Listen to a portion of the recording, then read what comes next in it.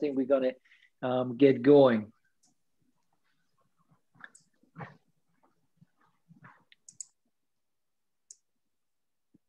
So it's 2:02, so another minute or two. Hi, Shelby. She's muted, but hopefully hears me. I'm here. Hello, how are you? Hi, how you doing? Good, I was just looking for Rainer. Is he on his way? I think he should be, yeah. All right.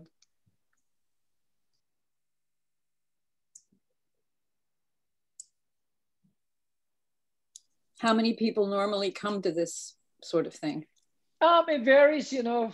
This has been, as you will know, a bit of a challenging time of sorts. Indeed. And so people have various challenges and problems that usually we you know, some are average out between 15 and 20 for these things, you know, which is, I think, a good start for us.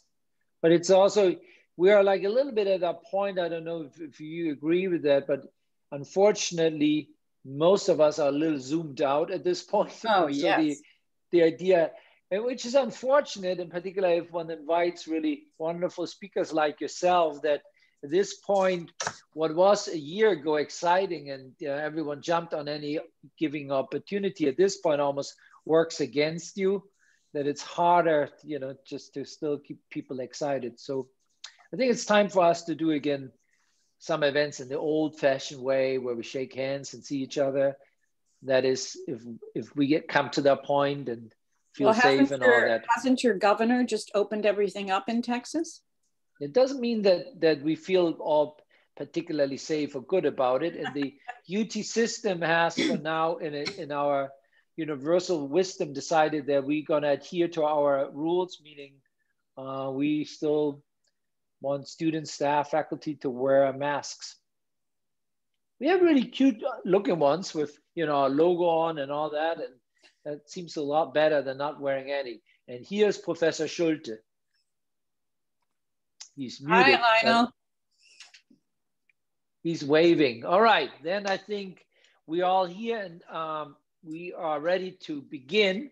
I know we are also in our Zooming lives all very busy, and it's Friday and we want to get this going also because we're in really for something very, very special. So it's my great pleasure to welcome you all again and to welcome in particular our distinguished speakers, Françoise Meltzer. We decided a minute or two ago not to proceed from here on in German, which she could have easily done, but we rather want to stick it out in English, which is, I think, to the benefit of all of you. But let me just introduce her quickly. She's the Edward Carson Waller Distinguished Service Professor in Comparative Literature at the University of Chicago. Her specialties are in French and German literature and critical theory, so she's in many ways really a comparative scholar. She has written widely. She published Seeing Double, Baudelaire's Modernity in 2011. That was good timing, I think. In the same year, she edited a volume, Saints, Faith Without Borders, with Jas Elsner. And then also 2 years later, she edited a collection of Derrida's essays. So this was 2011 to 2013, must have been slightly busy on your horizon. But we are today really fortunate, and I feel very fortunate that she's here to talk to us about one of her more recent publications. It came out in 2019 with University of Chicago Press, Germany 1945, Dark Lens, Imagining Germany in 1945, which is a really unique discussion of photos and the aftermath of ruins and the way they are being captured. I was fortunate to have a dear friend, Rainer Schulte, who made me aware of this book very early on and made sure that I had a copy of it quickly and sent it onwards. So I've been a fan of this already for quite a while and therefore very excited to have you here today. Thank you so much for joining us, Professor Meltzer, and I'll hand you over now to you. Thank you very much. I want to thank UTD for inviting me and the Dean, Nils Rimmer, for inviting me as well. And I especially want to thank my dear friend and former teacher many moons ago, Rainer Schulte, And I want to thank too Christy Barris, who's been helping me with the technological part, in which I'm sort of, shall we say, challenged. So thank you for coming. I know it's Friday. I want to talk to you about this recent book that the Dean just mentioned, namely Dark Lens, Imaging Germany, 1945. It's about the ruins in Germany during the last years of World War II. I have to tell you right now, I wouldn't say this is a fun, cheery talk, but stay with me and I'll do the best I can. So it's about Allied bombing at the end of World War II. And in the book, I look at texts that try to describe this bombing and the devastation, and painters who do that as well. One is Karl Hofer, who was a famous painter in Berlin. And the other is Anselm Kiefer, who continues to be very famous. So I end the book with a series of photographs taken shortly after the bombs had fallen. And one of the many questions I ask here is whether aestheticization, voyeurism, or a historical perspective, even if it's informed, actually prevents seeing the war ruins depicted. In other words, I'm asking what the debates and questions are, accepting the, concerning the quote unquote acceptability of suffering under certain circumstances of war, such as when the victims, as here, are viewed as the undisputed enemy and purposely targeted. So it's an ethical issue. Can catastrophe, I ask, be persuasively represented? Are there any conditions that would allow for targeting civilians? So we're not talking about collateral damage, right? Which is when somebody dies by mistake because someone else is targeted. We're talking about targeting the civilians. So I'm going to show you several photographs from the book today, and they were taken by my mother, Jeanne Dumilieu, in 1945 with a Zeiss camera. They'd never been published, and they were hidden away in a trunk of family photos since they had been taken. And many of them were taken in Berlin, but because I don't know exactly where each photograph takes place, I haven't identified any of them geographically. So let me just give you a little context. My mother, who was French, had been in the resistance during the war. I never learned that from her, by the way. I found out by mistake from friends of hers when I was in my 20s. So when I asked her why she never told me she was in the resistance, she said with some contained anger, today everybody says they've been in the resistance, so I have nothing to say. And as I'm sure you all know, it was a very tight-lipped generation.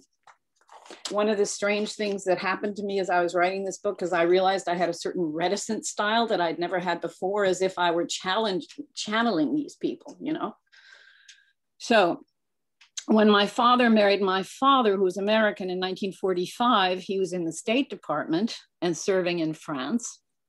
But upon marrying, he had to leave the country, given that his new wife was a French national and thus created a security threat. She might have been a spy. My father was thus transferred to Germany. And my mother consequently found herself living in Berlin amid a population in a country that she detested. Moreover, State Department rules stipulated that wives, since there were no husbands in the State Department at the time, were not permitted to work. So unhappy at being forbidden to work, she'd had a successful career in France. My mother told me she began taking photographs to keep herself busy. And because the ruins were so portentous a presence everywhere around her. And she also said this, and this is all she told me about the photographs. She said the entire time she photographed the ruins, she was constantly torn between a feeling of serves you right, bastards, and human empathy, a profound humanitarian response to the suffering of which the ruins were stark witnesses. So she said that photographing the ruins was completely exhausting precisely because of these two extremes. Now, as I'm sure you know, the German population after the war was desperate and starving, trying to emerge from the rubble, straining to return to some version of normalcy after Nazi rule and ideology, stunned by the defeat of the Reich, for many a defeat that was met with disappointment and incredulity, and assaulted by the brutal invasion of the Red Army. The vast number of raped women is still unknown. To this was added an immense loss of lives and homes caused by the continual Allied bombing, the literal as well as psychological shell shock produced by trying to survive in constant fear with destruction everywhere. The German population at the end of the war was utterly traumatized. And so I come back to my book's questions.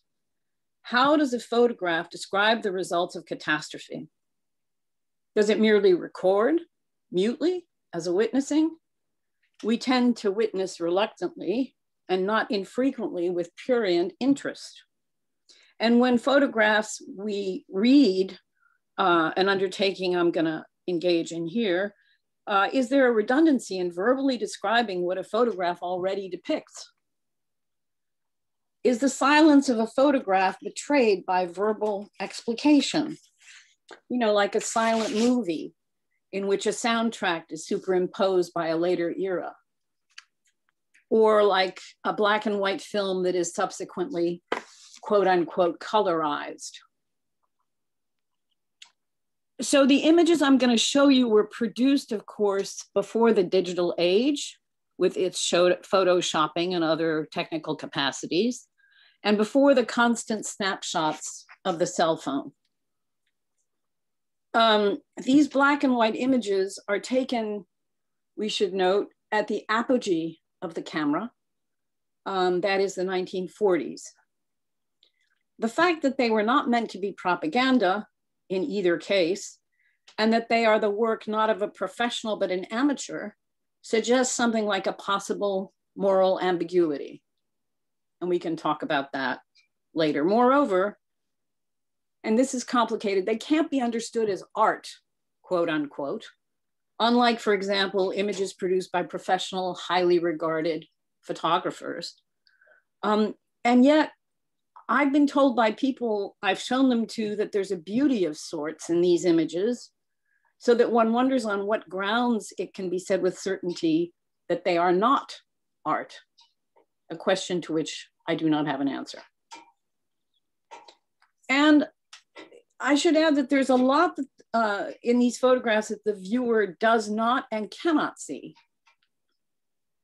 Ruins and devastation from outside the frames, things that can't be zoomed in on to be viewed more clearly, people who are cut out of the scenes, reconstructions that have already been undertaken but are cropped out, and so on. The images, like any image, leave a great deal unseen and unrecorded. On the other hand, the viewer may may see things that the photographer never intended, right? The photographer's indexicality is not something we as viewers need obey. Yet the imprint of a photograph, its materiality, does necessitate a response, a recognition of, for example, the image as a container of historical memory, or as an aggression on the part of the photographer or on the part of the image itself, or any number of other possibilities. I mean, it's also the case that any image, particularly of catastrophe, can lead to anesthetizing or mummification, as a colleague of mine puts it, of the image and or the viewer's gaze. What, in other words, do these photos want?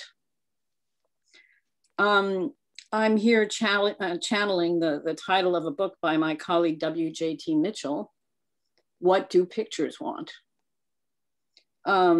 nobody really believes that pictures want anything, right?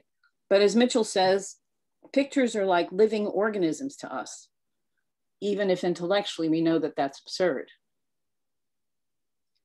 To what extent can we project ourselves backward more than 70 years to the end of the war and try to get a sense of these images of a ruined Germany? So let's start with a beginning. I'm going to analyze two sequential photographs, but since I don't have time to do them all, this is a first one. So I should say that I grew up in the ruins of Germany, even though I was born after the war. So in many ways, this was a book I felt I had to write. These are memories and images that have never left me. You will notice that the rubble is carefully piled up. The people who did that were called the Trümmerfrauen. Because the men were largely at war, they were the ones who cleaned up. And I must say that most of the point was to clear the streets for the victorious armies. I'll talk about this later, but it should also be noted that there are people dead under the ruins. And I got in trouble with this with a reviewer who got upset because I said that as I look at these ruins, for me, the Holocaust was hovering above, just as the dead bodies were buried below. I'll talk about that later too, and I'll come back to this image. Shall I go on?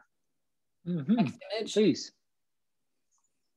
Okay, so this is a sequence, as you can see. There are two well-dressed young men who stop to view a destroyed bridge. And behind them are more ruins, buildings, roads, churches. The city has clearly been recently bombed, although again, the rubble has been removed from the street to allow for circulation. Mainly, as I said, for the vehicles of the victorious army. And you can see that the church in the background is already under construction. Can you see that? Hmm. Anyway, in this scene, the bridge has been temporarily reconstructed with wooden planks. See, those men are walking on wooden planks to make it possible for pedestrians to walk. Now we know that the two men stand there for a while because the military truck that appears when they decide to move on is not visible in the background of the first photograph, right? There's the military.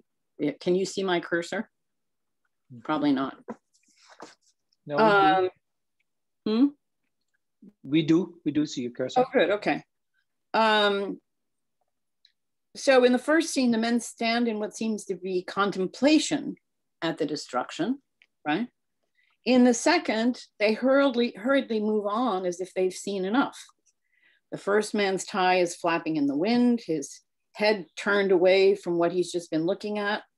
And the second man is looking directly in front of him, though one wonders why his right arm is on the balustrade. They're grimacing a bit, but it's hard to know if it's from the effects of seeing the ruins or from the sun that seems to be hitting them directly in the eye at a slant from the right, or if they're squinting with some curiosity at the photographer who is meeting them head on. The military truck, complete with soldiers, is rumbling behind them. We don't know the nationality of the two men looking. Do we assume, for example, that if they're German, it is the extent of the destruction that's making them grimace? Or if they're French, again, for example, their facial example is merely caused by the sun or their interest in the photographer. Their attire, I hope you will agree, does not suggest that they are American. Are they French journalists? And what of the soldiers in the truck? we assume that the conquered Germans are no longer driving trucks, so this one probably belongs to the Allies. Now, I should add that any good historian of the war would know immediately to whom that truck belongs and who the soldiers are inside it. So are they Russian? Are they part of the Red Army that just finished pillaging, plundering, and raping its way through the Reich? Perhaps the two men have moved on because of the truck's appearance. The war is over, but you never know. In that case, the men are most likely German. I don't know if you can see this, but two of the three soldiers in the truck are also grimacing. So maybe it is just the sun. Or maybe they're noticing the photographer. We have, in other words, very little information about these photographs, except that we know at this point that they were taken in Germany at the end of the war by Jean Dumilieu, amateur French photographer, period. The photographer has captured a scene of two men coming to grips, one might say, with one result of the Allied destruction of cities and towns. Her gaze is trained on that of the men.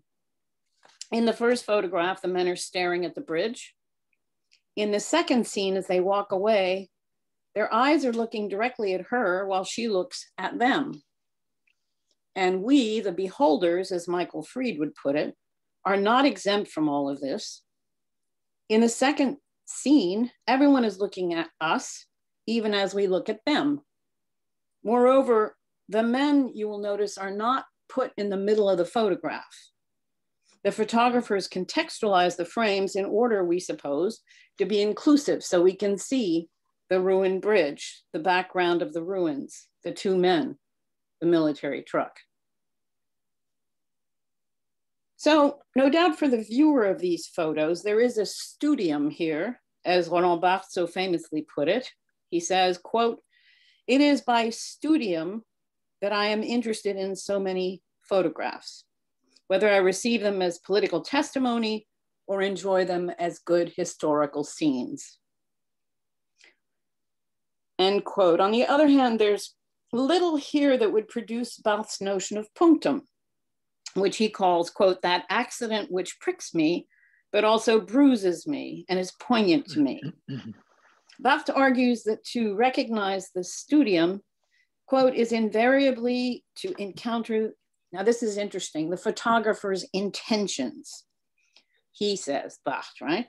"To enter into harmony with them, to approve or disapprove of them, but always to understand them, to argue then within myself," he says, "because," he continues, "culture is a contract arrived at between creators and consumers."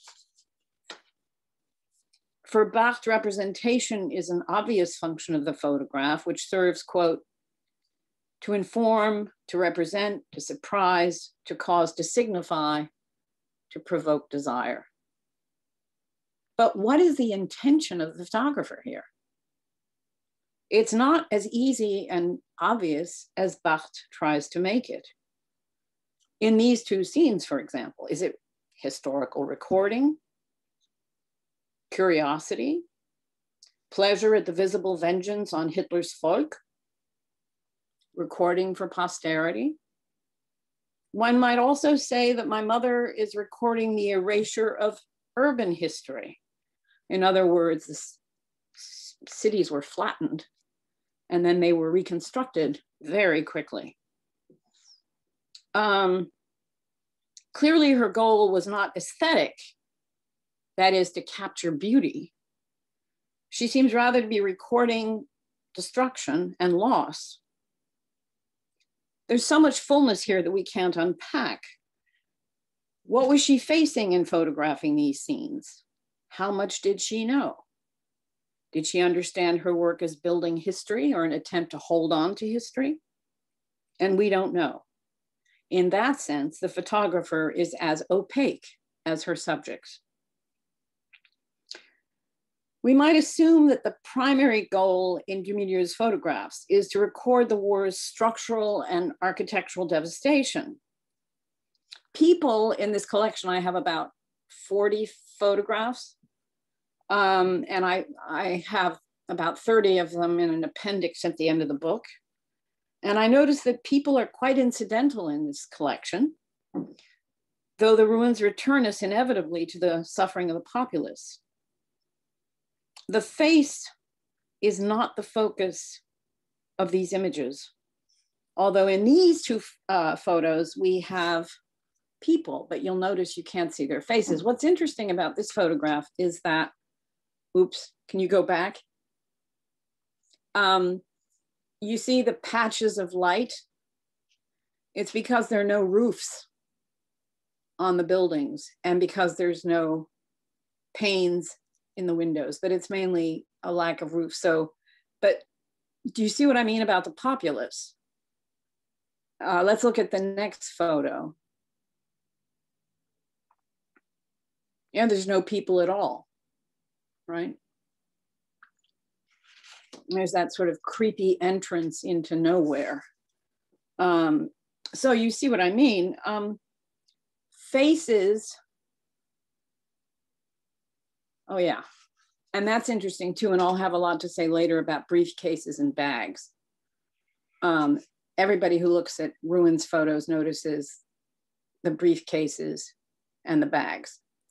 My explanation for that is a lot of that, not all of it, but a lot of it is that people went to the black market to try to get food. And the way you deal with that when you come back home is by having some sort of carrying bag that doesn't look like a grocery bag, right? Since it's black market. So faces are the exception in my mother's photographs. She stays at a distance from most of her subjects. It's as if she didn't want to get too close to get to know her subjects, nor to engage with them. So, you know, it's like the French resistance fighter does not seem to want proximity to the German population she's photographing. There's a kind of discretion here, as well as the suggestion, one might conclude, of a certain antipathy. It's thus likely that the two men in the photographs that we saw earlier are friends of the photographer, given that, unlike most of the local populace, they are rather well dressed, and that the photographs are taken from fairly close range. Very few, if any, of the photographs in this collection that I have show Germans looking straight into the camera. Here's an exception, although it's not clear what the nationality of the soldier is, but he is looking right at the camera. He's talking to the driver of an American in a Jeep, right? I'll leave this here. Look at the ruins in the background. They're just incredible.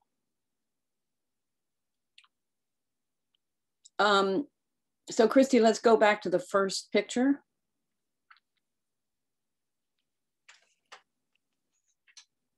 On the back of the photograph, it's written in pencil, Berlin, May 1945. It is impossible, of course, for us to view this image in the same way the Berlin population must have done at the time or would have done at the time. But we can consider what we see. Metaphors abound to describe the site of any ruin. The gaping holes that were once windows stare out ominously like so many skulls piled together. The jutting and twisted steel beams, cluttered by heaps of rubble, rise like arms begging for help. Perhaps the street has in fact already been shoveled, as I mentioned earlier, though as you see, we can't see the street. Inside the ruins themselves, I hope you can see this, we can see the traces of staircases that have been ripped off by the blast and charred walls. Behind these shattered structures, other houses can be partially seen. They appear to be in somewhat better shape, though there seem to be no window panes. It was apparently primarily a residential area. So you'll notice that a good deal of my description anthropomorphizes these ruins, you know, staring, gaping holes, the arms of jutting metal. It's as if the absence of people in these photographs necessitated applying human characteristics to the fragmented edifice in an effort to understand them, to capture what is often referred to as their empty gaze, to take it all in with our own gaze. Ruins, writes the historian Werner Sollers, seem hauntingly anthropomorphic. There's words like ribs, wounds, vomiting. Now, I've willfully engaged here in familiar ruin descriptions of ruins of modern war, may I add, not of antiquity. For the ruins we have here are the result of war technology and not of time's erosion or of nature's return to dominate what had once been a city. So in other words, it's not the romantic notion of ruins, which is a whole other subject. So let's say that this is a raw ruin, created in several instances by airplanes, far above their targets, continued by delayed bombs and fires. And to go back to what I alluded to earlier, it's not really the case that there are no people here. They're simply invisible, buried under the rubble. Most Berliners during air raids took shelter in the cellars, hoping to escape being crushed under collapsing buildings. Many died in those cellars, either trapped by fallen debris or asphyxiated by the fires that raged after the air raids.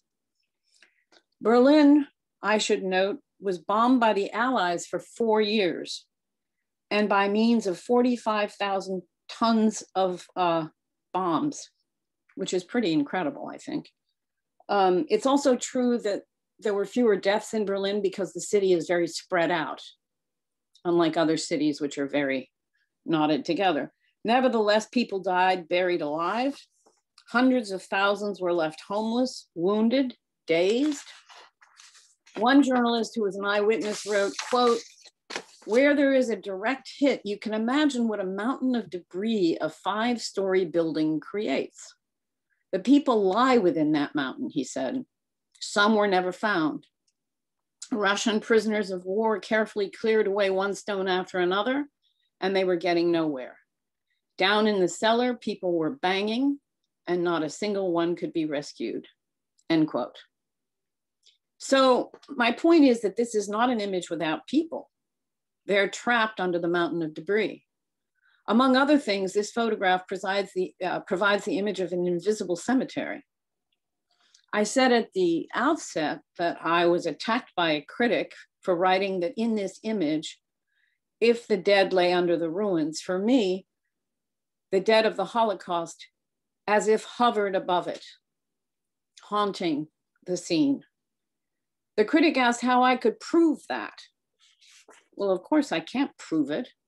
It was an emotional response that I had and I continue to have quite firmly. Death, in other words, hovers above and is buried beneath the ruins. And the ruins are like a no man's land separating the two groups of the dead. And may I say, there is no way to talk about the bombing of Germany without having the Holocaust constantly in mind. And that, I might say, is one of the things that made writing this very difficult.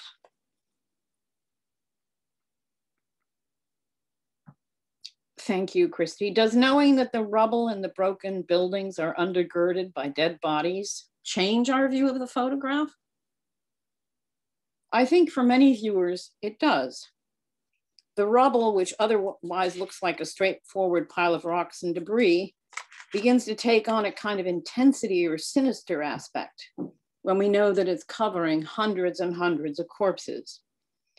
Dominic LaCapra has argued that when a historian goes about explaining trauma, the explanation itself will be determined by the specific subject position of that historian. I would say that's true of history in general, but a photographer is such a historian only in part because the images are frequently less overtly readable than a historian's written text.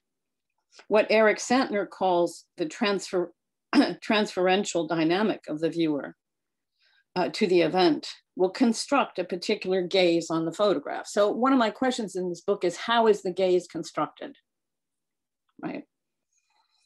So how, part of the answer is how you see these photos will depend, among other things, on your perspective, your politics, your historical views, your age, your gender, the time elapsed between now and the scene photograph, your knowledge of the events, and to repeat, the nature of your relation to them. You notice that's an American military vehicle parked in front of the ruins there. A German viewer may respond, we can agree, differently from a French one. The photographer is here still the same, the amateur French woman. Is she exultant in this example of what had contributed to the very recent Allied victory? Or, as a reporter would, is she showing the horrors of the war machines? Or perhaps both, which would align her with the contradictory feelings I mentioned at the outset. These images take on as well a certain tension that we sense in the two photographs of the two men that I started with. We witness horror and mourning, for example, or conversely, a certain unspoken or unacknowledged gratification for appeasement, and perhaps everything in between. All of which brings us inevitably to the question of blame or revenge. Susan Nyman writes that, quote, Auschwitz stood for moral evil as other crimes did not, because it seemed deliberate as others did not. So remember that for a second. Nyman argues that how we judge evil is determined as a matter of intention. Quote, where evil intention is absent, we may hold agents liable for the wrongs they inflict, but we view them as matters of criminal negligence. And she continues, alternatively, anyone who denies that criminal intention is present in a particular action is thought to exonerate the criminal. End quote. So this is precisely the source of anger produced by Hannah Arendt's Eichmann in Jerusalem, right? This whole notion of the banality of evil, the assumption that guilt requires malice and forethought, and that by denying these in Eichmann, Arendt was absolving him of responsibility. She was not, as Nyman, among others, not to mention Arendt herself, made very clear. And by the way, in parentheses, when I first came to the University of Chicago, there were still people who remembered people in the faculty club getting up and leaving when they saw Hannah Arendt out of protest. But if we return to Nyman's point that moral evil is at its height, Auschwitz, when the crime is deliberate, we're entering very problematic waters with respect to the Allied bombing. For the bombing of German civilians during the Second War was nothing if not deliberate.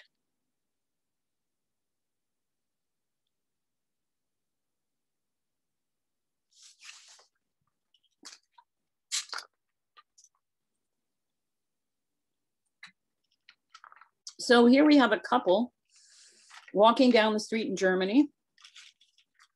It's the spring of 1945. The street has been completely cleared and cleaned, and a military convoy is about to drive by unobstructed. And another one is going in the other direction. The couple seems unaware of the photographer. The man is barely visible. We can see a bit of the profile of his face. He's blocked by the young woman walking with him. She's somewhat out of focus. The camera is focused on the ruins, but seems to be averting her eyes from the pile of ruins to her right. The man is looking straight ahead, also apparently avoiding the rubble. In the background, if you can see him right there, on the other side of the road, another man is hurrying off somewhere carrying a briefcase. Were it not for the ruins, this might be an ordinary scene. Notice the woman's wristwatch.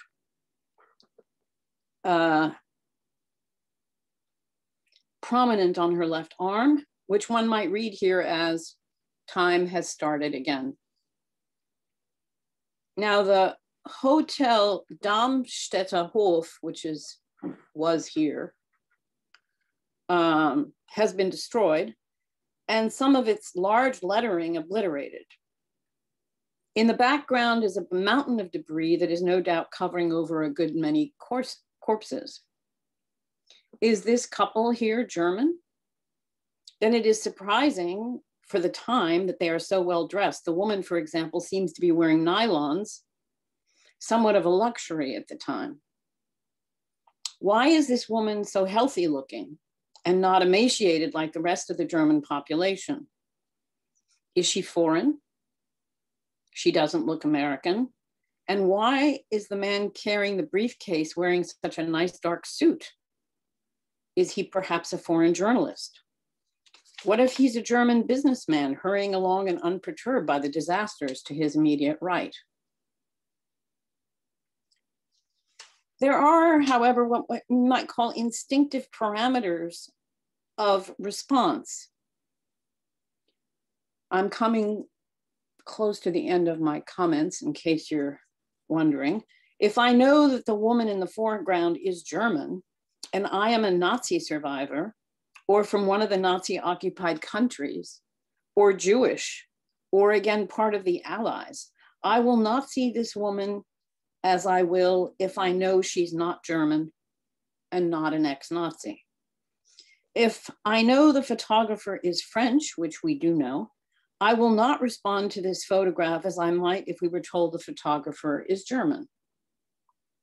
A Londoner who lived through the Blitz will not see this image as, say, a Berliner trying to put his or her life back together again at the end of the war, and so on. Moreover, I'm likely to feel less empathy in viewing this photograph in 1945 than I might today. But empathy for whom? For the couple walking down the street? For the businessman? Not likely. If I look carefully at the ruins, I see long shards of buildings rising up in the midst of the debris. You see them there, there, and there, and there. Empathy for the corpses that lie underneath that pile of rubble, or perhaps at least for the children who were buried alive. 60,000 children were killed in the air raids. I should tell you a short story. When I gave this talk at the Sorbonne a few years ago, and I was talking about what I'm talking about now, afterwards in the Q&A, a man in the front row said, "I don't see what the problem is, they're just Germans." And I said, you know, that's echoing the Nazi view, they're just Jews. So anyway, the trouble with empathy, as more than one philosopher has noted, is that it can be a self-serving way of feeling that one is a good person, covering over an unacknowledged satisfaction in knowing that a horrific revenge has been inflicted on the victor, by the victor, sorry. Or it can be a way of justifying the horrors visited upon innumerable victims of the Nazi regime. If I then think about the German bombings, the Germans who bombed, in other words, Guernica, London, Coventry, to mention the most obvious, am I then filled with righteous indignation? Here's a continuation of the previous image. Note the military convoy passing. It's American. There are stars on the vehicles. The journalist Stig Dagerman, whom if you don't know, I really urge you to read his book, Autumn. Dagerman noted that the Germans of the war's end could not be regarded as, quote, one solid block irradiating the Nazi chill, but rather as a multitude of starving and fleeing individuals.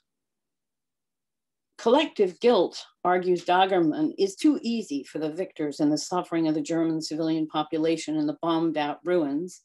While it may satisfy at least offer a modicum of justice to those who suffered under the Nazi regime, it remains an ethical question.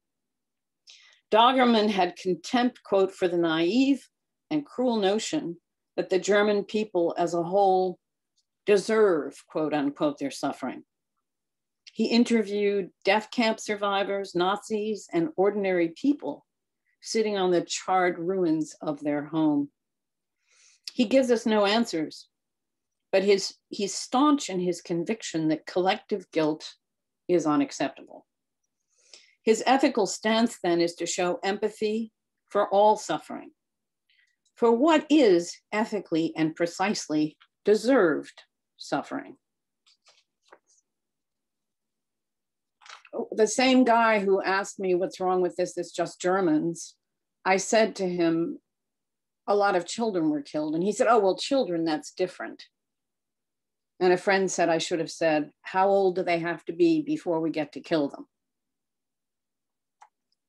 So the images we've looked at lie in one kind of present. The beholder sees now in the immediacy of his or her gaze with the distance of a pretty long stretch of time. So let's remember that the other present is the suffering occurring in the world now. Myanmar, for example, to which these images of the past should serve as an echo, even as they often work paradoxically to help the holder put the horror aside by aestheticizing the image. Memory and amnesia do not necessarily contradict each other, or they are not contradictory. They work in tandem, alternating like electric currents. So too, seeing and refusing to see.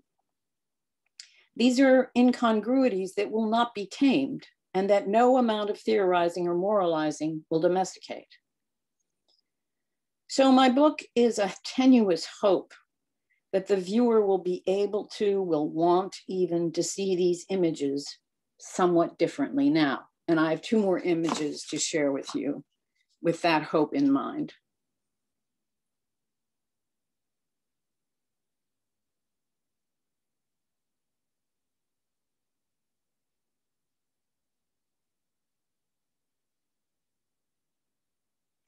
And the last one, Christy.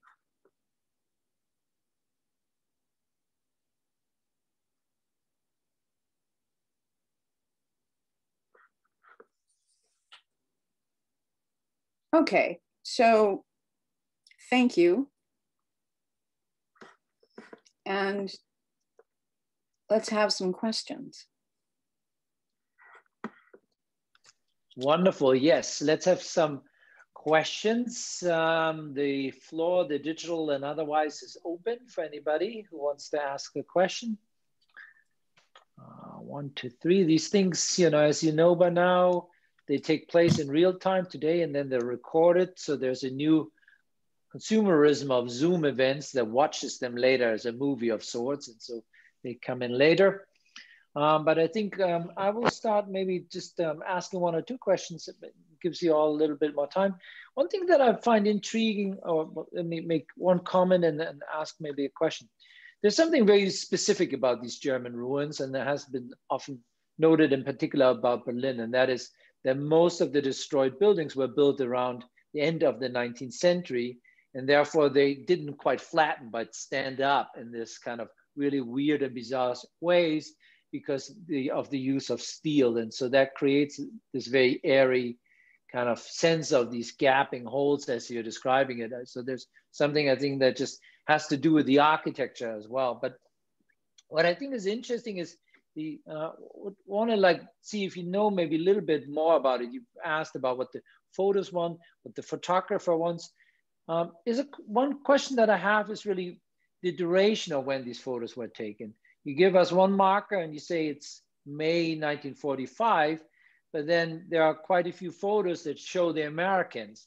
And the Americans are not there in May 45, they come a little bit later, which means there's a little bit of time that is passing. And I think being the historian, time always I find is intriguing. And so that speaks to the intention of the photographer that there's an ongoing engagement with this and an ongoing purpose. It's not just quickly done, but it also means what is captured, presumably already different scenes of sorts, because we do know that strangely enough, Berlin recovers into a kind of routine of life of people going from to work very quickly. It doesn't take that long. And so we're therefore seeing this strange kind of durations. Do you know anything more about the, so to speak, the timetable of all of this?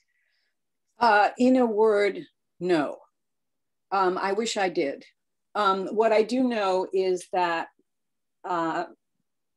she started photographing with the Allied victory as soon as she got to Germany. And she got to Germany in 1945 in the spring. Mm-hmm. And so all of these photographs are taken in one way or another in Germany immediately after the war, but that's all I know, unfortunately. So it's a really good question and a very important one, particularly from the point of view of a historian such as yourself. I can't answer it. I didn't even know, and I should also say that the negatives have been lost, which drove my editor completely crazy.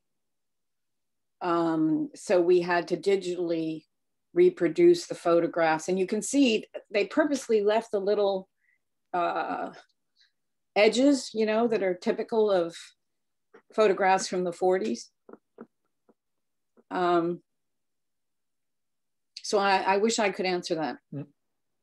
Can I maybe just, while I have the privilege, I might as well make use of it, follow up with another question, and that is, you know, if you kind of compare the descriptions that we otherwise have of Berlin by journalists and others who are returning in that same time frame. Hannah Arendt, you mentioned one of them. I mean, she is back in Germany in 46, Peter Weiss and others.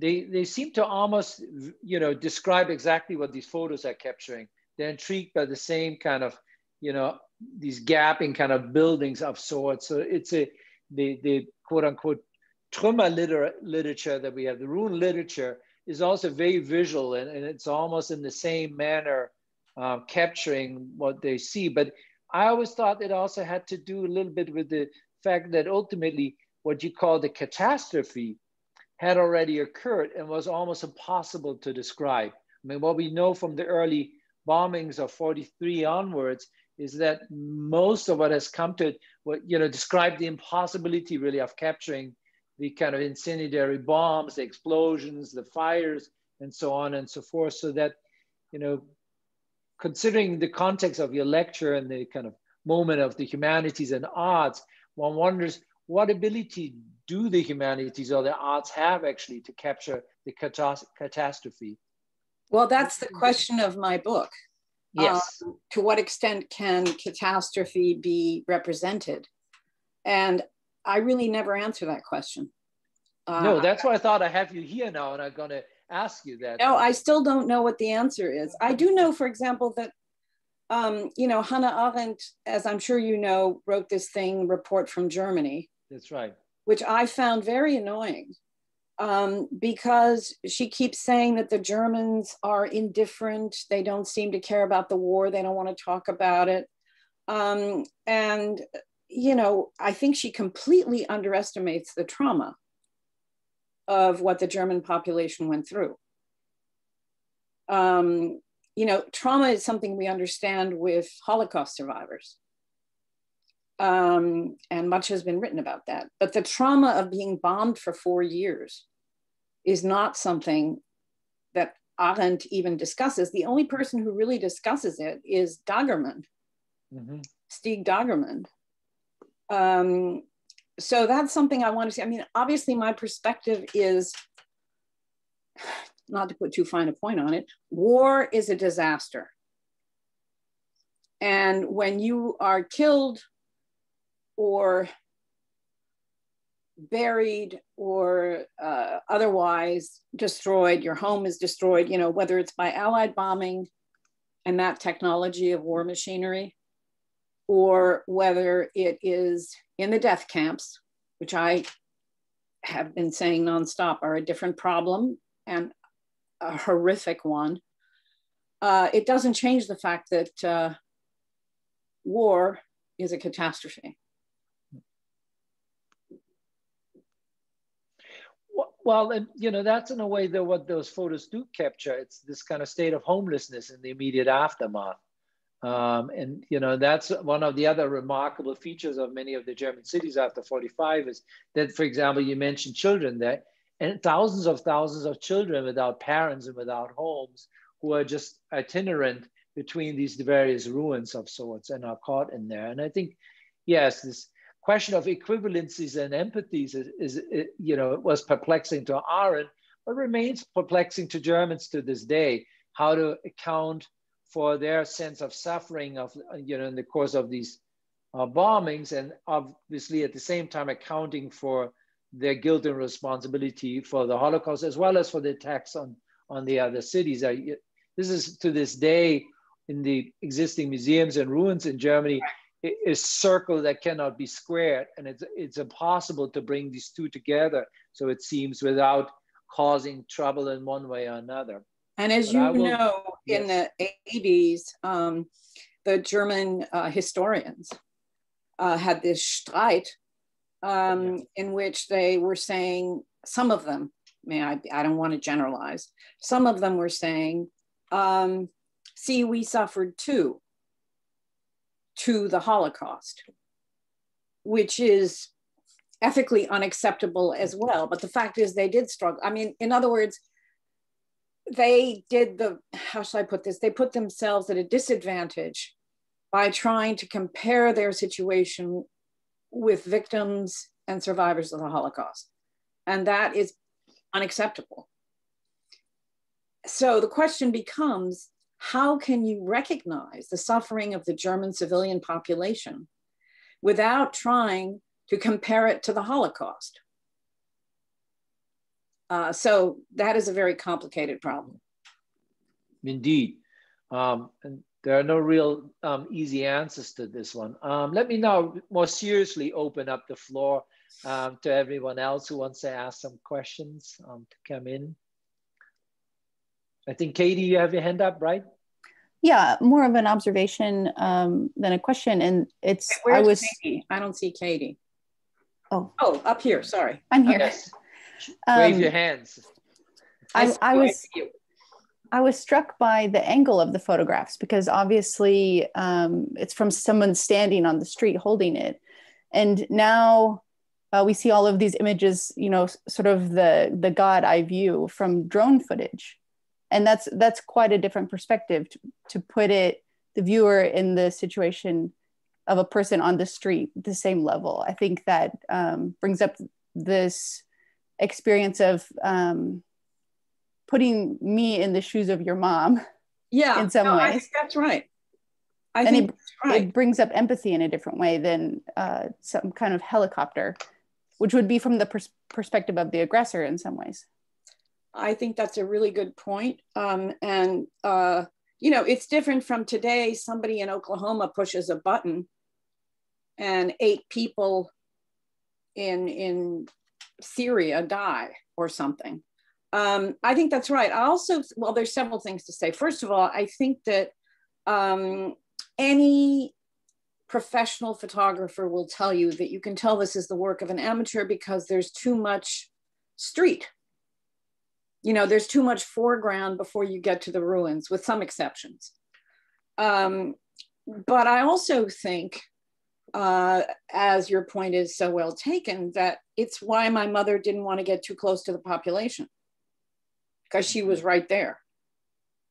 And so she backed up a lot, or took people with their backs turned to her. Do you guys want Christy to show you the photographs again, just sort of scroll through them slowly, or no? Does anybody want to see them again?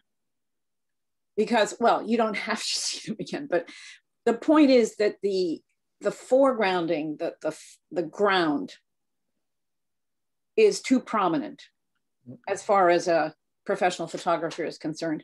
I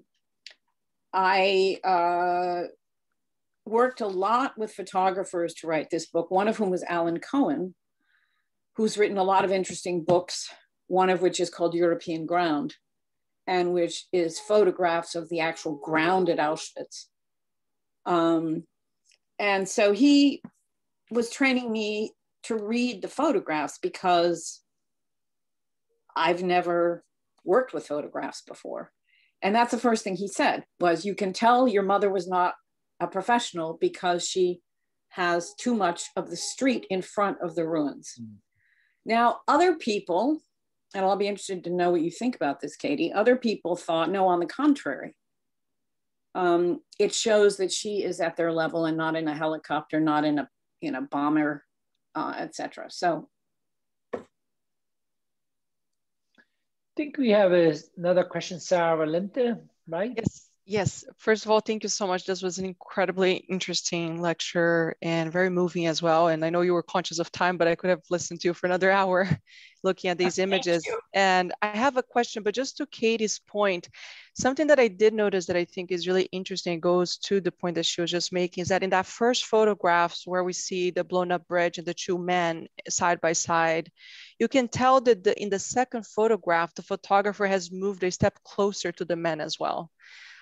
Just because of the positioning of the building in the background, and you can tell that she has moved a little bit. So I thought, as I was watching that, maybe her approach, approaching them had also startled them in some way. So that, was something that I wanted to mention. But or maybe, would you agree with, maybe, as I suggested, they were friends? It could be, right? It could be. That's why she felt comfortable photographing them head on. I don't know. Yeah, absolutely. And now you raised some really interesting questions, some of them, of course, which are, I think, unanswerable. But I wanted to ask a question on more of a biographical note. When did you discover these photos? Did your mother ever talk to you about having made these photos, or did you ever had any kind of, conversations about the ways in which they might have, or she might have, recorded what she saw or what he knew about the work that she was doing? Because I think you started the presentation in a really interesting way, talking about the fact, that she really was not allowed to work at that time. And she was in some ways very constrained in her situation as a French woman married to an American in Germany. Did you ever have these kinds of conversations about the photographs as well as her experience in that specific category? Again, in a word, no. All I knew was that she had taken pictures of the ruins in Germany. She did tell me that. I didn't know where they were. She never, and you know how it is in life, we sort of dropped that, and I was young and not particularly interested in the ruins in Germany. And so we didn't go on. So in 26 years ago, when my mother died, I was cleaning out her house. And there was this chest, which I didn't have the key to, and which was moved to my house in Chicago, as was. And I finally got a locksmith to come and figure out how to open the chest without a key, which was no small thing because the chest is from the 18th century. And when I opened it, that's when I found the photographs of the ruins.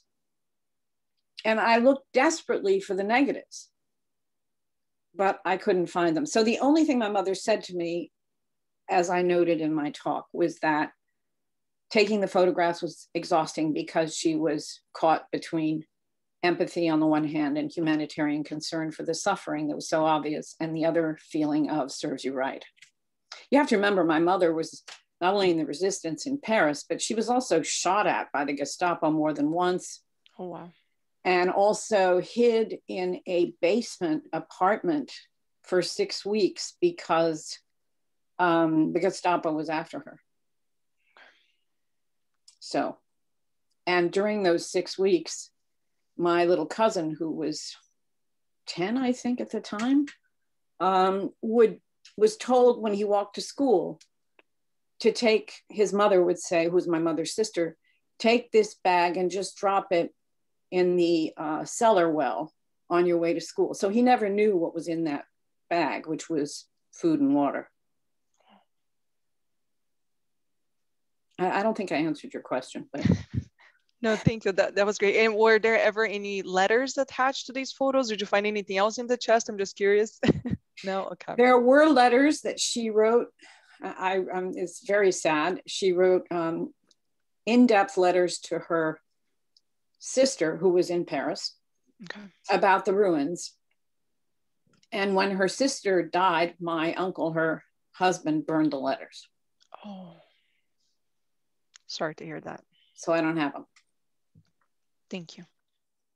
Thank you. Thank you. There are one or two other kind of comments and questions also in the chat. So let me just read out or paraphrase the first one that says, well, the fact that the streets seem to be taking up so much space may not necessarily have to be taken as an amateur mistake, but indeed could be the focus, because in lots of ways, the cleared out streets do suggest that there's life that has returned, that people are moving, cars are moving, and therefore maybe that is the true story, that in between the ruins, there's already the beginning of life again, and people are kind of coming and going. So that's more an observation, and you can comment on it. The other one is, I combine this a little bit with what you just said, this kind of being located in the midst of all that and feeling this push and pull, so to speak.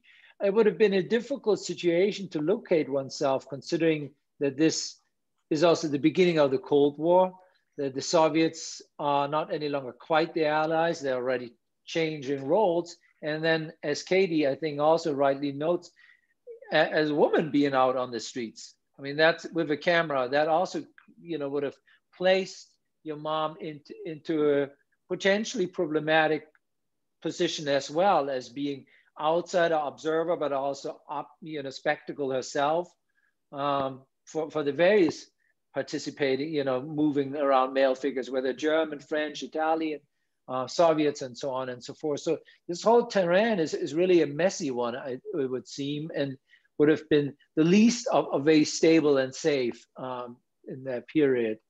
So that therefore there's also maybe something about these photos that they were probably not taken necessarily with a contemplative mind or moment always available. What do you think about that?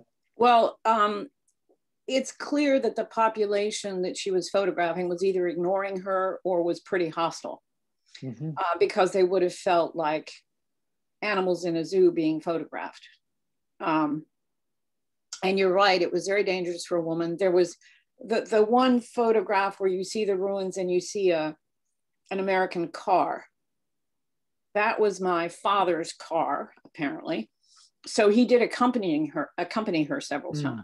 But it was dangerous, and she was almost raped in the Tiergarten, and managed to run away. But a woman alone with a camera was not an obvious thing. I agree with you. I mean, I didn't talk about that in the book, but you're absolutely right. Thank you. Well, I'm paraphrasing what Katie observed, so this is comes more from there. Any other questions, observations, comments? You can also attack me. I'm very open to being attacked. That's good to know. All right, now we switch on you. Now we come after you. That's very good to know. Professor Schulte, Rainer, you are muted, Rainer.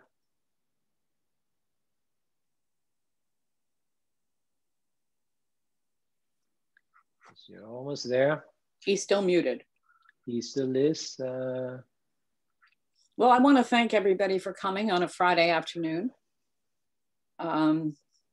We certainly have enjoyed having you here, and this is now a new series that we launched, largely actually Rainer and I, and we do that always he is unmuted, so let me shut up. Am I still muted? No, you're not. We hear you. I just want to make a personal comment, because since I'm one of the oldest here, this is how I was brought up. And for me, this is associations that I don't want to go in, but I thought that Françoise gave a very, very elaborate, comprehensive recreation of the atmosphere that I, as a child, experienced.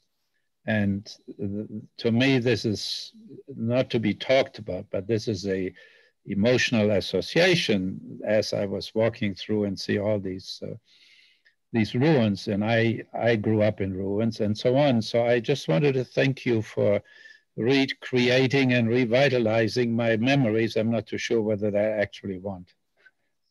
Well, so, Rainer, I would like to thank you for having helped in my formation, in my education.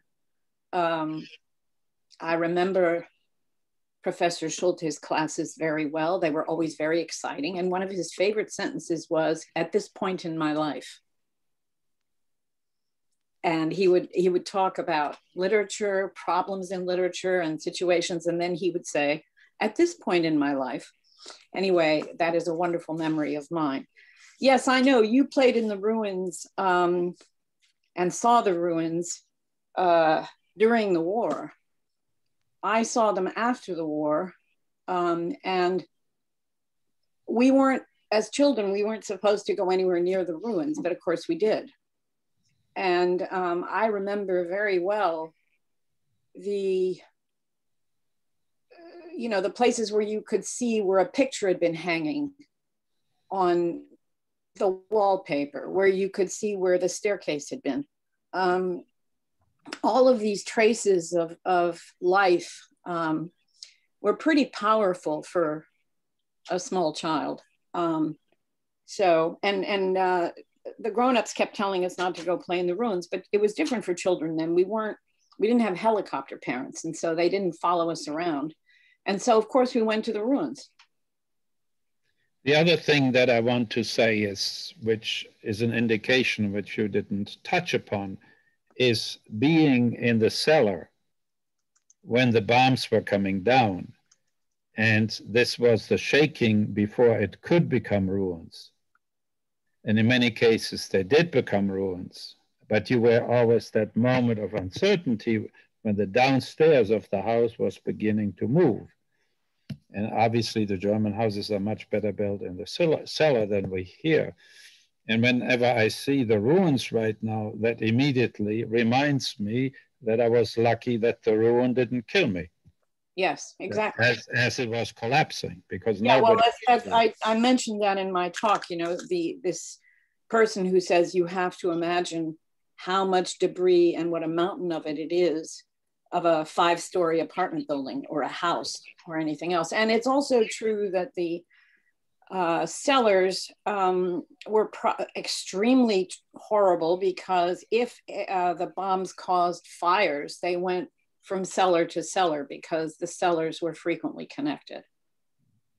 I think it is important that the memory of what happened, including, as you have said very clearly, the Holocaust, that it becomes part of the history of the education. Oh, absolutely. And that's what I see, that it's not happening. No, Well, I mean, it's, maybe I jump in, it really remains complicated. And if you take Berlin today, if you visit Berlin, even the former East by now reveals very few remnants of these former ruins. You still see some bullet shots here, there in buildings, but all in all, it largely become invisible. What you do have is the famous church, the Kaiser Wilhelm Gedächtniskirche, which remains in the state as it was from the air raids. But I think because you talk so much about rubble, I cannot help but mention that if you know Berlin, it's a very flat land. It's not. Well, that's what I was saying about why the deaths were not as large as they might have been in a different kind of city. It's flat and it's also dispersed. But today, the only mountains that you do have in Berlin, where kids enjoying like their winter time, where they can go, with their slides, are made out of rubble. So the whole rubble was eventually pushed together, and the only existing mountains that you have in and around Berlin are these former rubble mountains. Nowadays, obviously all covered up in green, and therefore it's invisible, but it's one of the last physical remnants of the period that you brought back so well for us. So thank you. Thank you very much. Thanks everybody for coming. Thank you all. I think we give you real applause. We give you electronic applause. Thank you. This was a wonderful talk. Thank you very much. Thank you so much again. Thank you for inviting me, both of you. Have all a good weekend, everyone. Yes. Bye-bye. Thank you.